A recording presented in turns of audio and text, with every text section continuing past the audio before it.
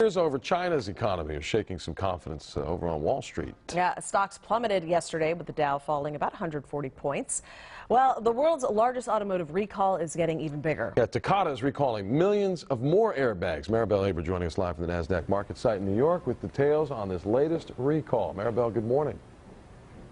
Hey, good morning, Owen and Rachel. Takata is set to recall another 35 million airbags. The recall is likely to affect tens of millions of vehicles, all according to the Wall Street Journal. Past recalls of Takata airbag inflators have involved some 24 million vehicles. U.S. regulators are preparing to unveil the latest recall as early as this week.